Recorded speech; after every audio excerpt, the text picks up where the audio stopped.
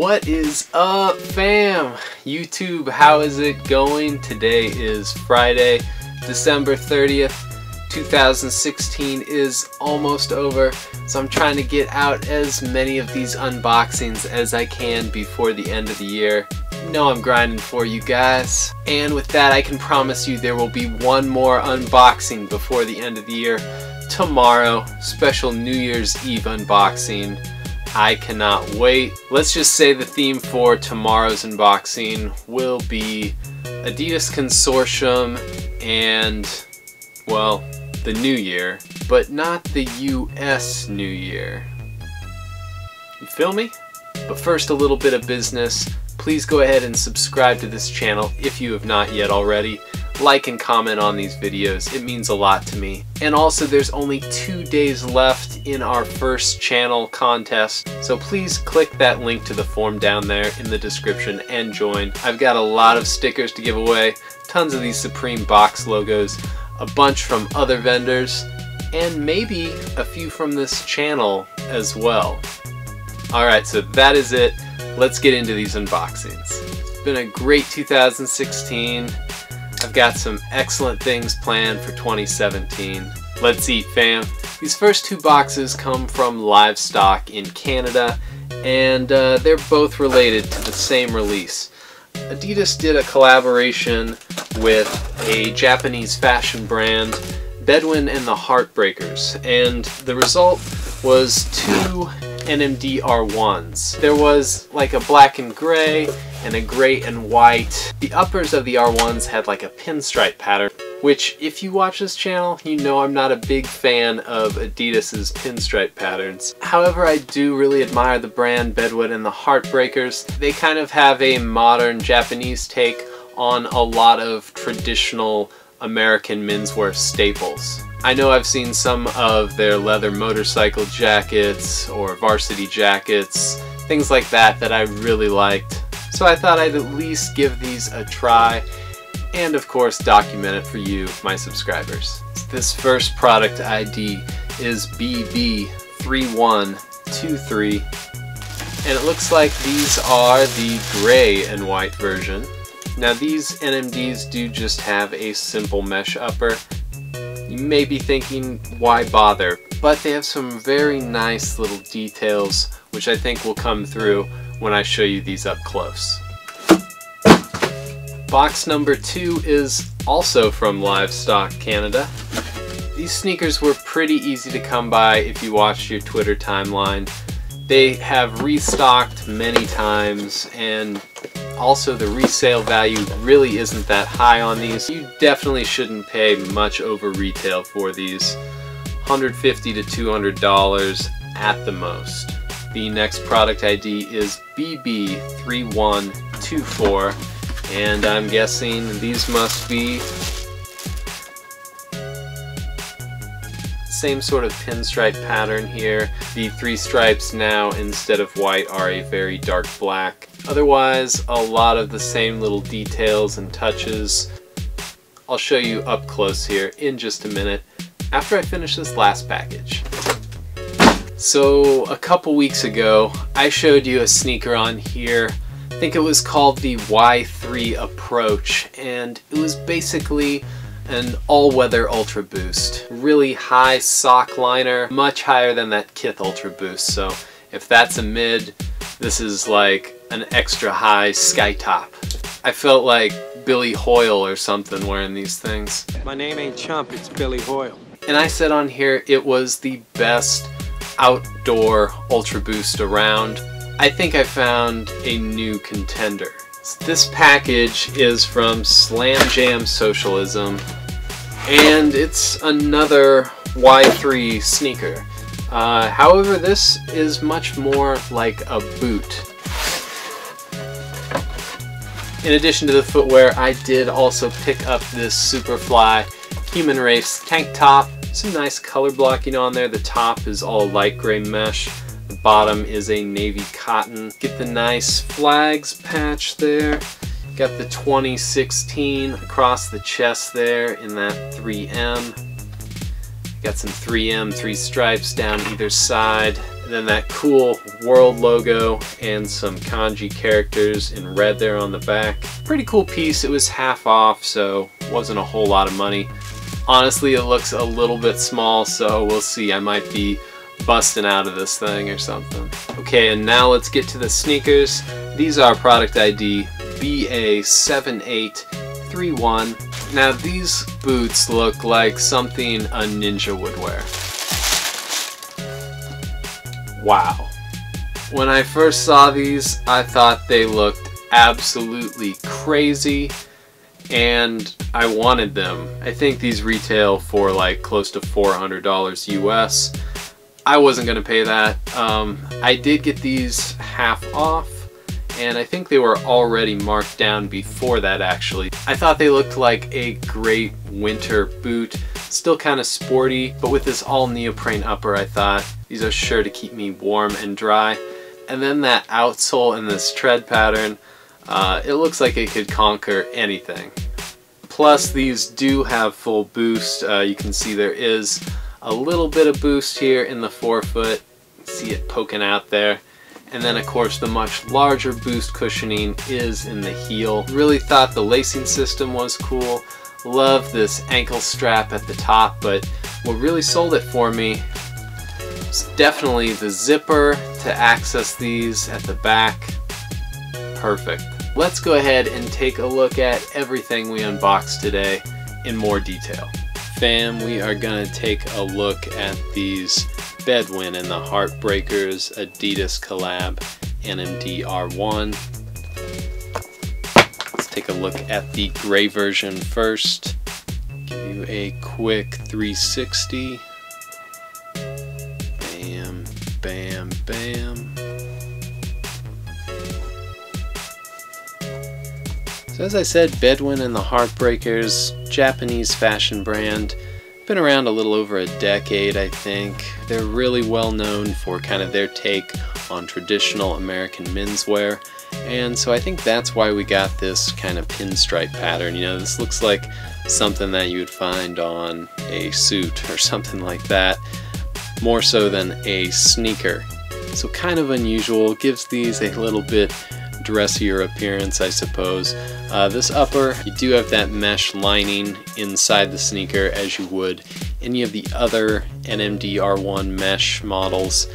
This outside though, it's a little bit different. It's not like a circle mesh or anything like that. It's more of just a woven fabric. Does not appear to be wool. Not really a canvas. I don't know how to describe it. It's just a woven fabric, but you can see the pinstripe pattern woven in there. This is the gray with the white pinstriping, and then those white accents, they're also carried out to our plugs, both in the forefoot and heel on either side. Our three stripes as well get that white treatment. Our three stripes, the way that they're stitched on there, really kind of gives a tailored craftsman-like appearance. We do have an Adidas Originals Bedwin and the Heartbreakers patch. The Bedwin and the Heartbreakers branding continues onto the back, where we do find this branded heel pull. Standard rubber heel counter at the back. This is a gray, much like the rest of the shoe. The outsole is black with the gray insert. And on the inside, we do have the glued on insole instead of our felt honeycomb. This one might be a little bit difficult to see, but it is the same as the tongue patch. It reads Adidas Originals by Bedwin and the Heartbreakers Paramount Quality. Gray laces, gray lace eyelets finish it off. And looking at the other model, it's very much the same. You again see the white pinstriping woven in there, the dark laces and eyelets, the dark three stripes, again with that same cool stitching on there. The plugs actually retain that same creamy white color both at the heel and forefoot. Our tongue patch is identical to the gray pair. Same with our heel pull. Heel counter is now a dark black rubber. And our outsole is also all black with the black insert. Finally, at the insole, again, just as you'd expect, the same except in black, in white text. So what do you think, fam? Did you like this release? Did you not? I know a lot of people slept on these, and I mean, I can see why. They're not real flashy, they're not real exciting, but I still think they're nice sneakers. I still think I'm going to get some wear out of these, maybe in situations that I wouldn't typically wear sneakers. They are fairly dress casual. So go ahead and smash that like button if you like these. Comment down below if you didn't. Let me know what your thoughts are. And finally, the Y-3 Sport Trail X. I think that's what these are called. Look at that outsole, man. That's just nasty. Nasty. Alright, let's get into this. I think these are actually going to be the ones I try on, simply because I want to feel like some sort of ninja sent from the future to assassinate somebody. I don't know. These are crazy, guys. I mean, let's just start at the upper. This upper, though, is composed of all neoprene, so it's going to be very water resistant and very warm. The lacing system is just really cool. You can see here at the forefoot we have two little lacing systems on either side to really help lock the forefoot down.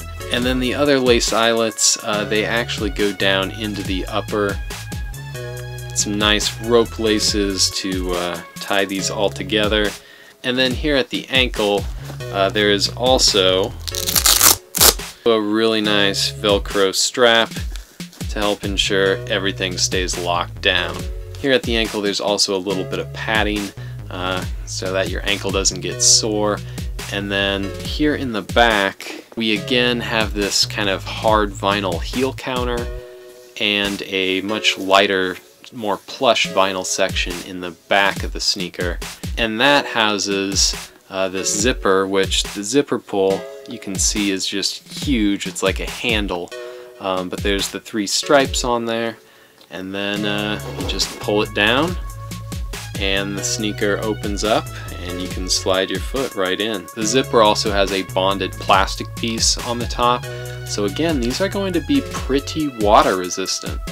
This ankle strap also houses both our Adidas bars logo and our Y-3 branding. These do both look to be in a light reflective 3M, so very cool. Inside this boot, it's just kind of an all soft knit material. Looks very plush, very comfortable. Can't wait to slide my foot in there. At the bottom of the heel, there's what appear to be some little suede sections, and then the midsole and outsole. You can see that nice big boost cushioning in the heel. You do get what appears to be full-length boost cushioning. However, I'm not really sure how thick this is or exactly where it's distributed. We just know that there's some boost in the forefoot and certainly what looks to be a much larger portion in the back. Tell there's not much boost up here. Alright, so that is the detailed look at this Y-3 Sport Trail X. What a mouthful. I think we're gonna have to put these on my feet next, so let's get to that. Alright, so excited to try on these new Y-3s. As with any Y-3 on feet, now's the time when you start to hope and pray that these will actually fit you, because you just never know with Y-3s. You really never know. These are a US size 11, and I'm wearing some very thick socks. Y-3s tend to run large, but as is with anything that's kind of winter geared, I sometimes err on the side of caution, knowing that I'm going to wear thick socks with it. Alright, that sound means we are strapped up. These actually don't feel bad at all. Let's go ahead and get that second pair on. I'll tell you what though, these did not have the zipper on the back. I don't know how on earth you would get them on your foot. They are a tight fit. That neoprene, wow, very tight.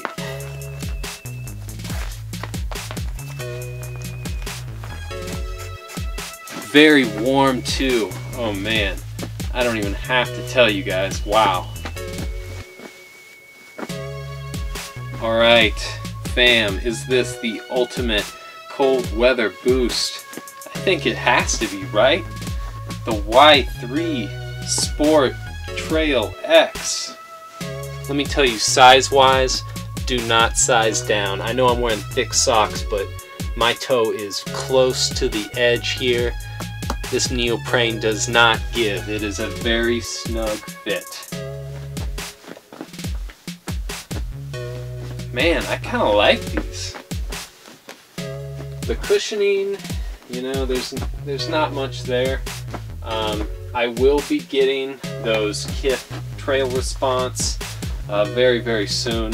I think that's going to be about the same. It looks like the midsole on those is very similar to these. But hey, you know, I'll be sure to give you guys a full rundown, a full review. You know how I do, right? I'm still very impressed. These are going to be great once it starts to get wet and gross out. These are going to be the perfect sneaker. And they do still feel like a sneaker. I mean, that outsole it's obviously very, very rigid, but they're still pretty cushy, and that upper is still very comfortable. So these don't feel like a hiking boot despite the height of that ankle. What do you guys think? Go ahead and smash that like button if you like what these look like. Go ahead and comment if I'm crazy, if these look like absolute crap. I've got thick skin. I can take it. And whether you like these or don't, hit that subscribe button. Guys, I've got so much more content coming for you. It is going to make your head spin. So go ahead, subscribe. Ride this way with me in 2017. I've got so much for you guys. I can't wait to show you. Thanks for watching. I hope you guys had a great 2016. Make next year even better. We'll see you real soon. Bye.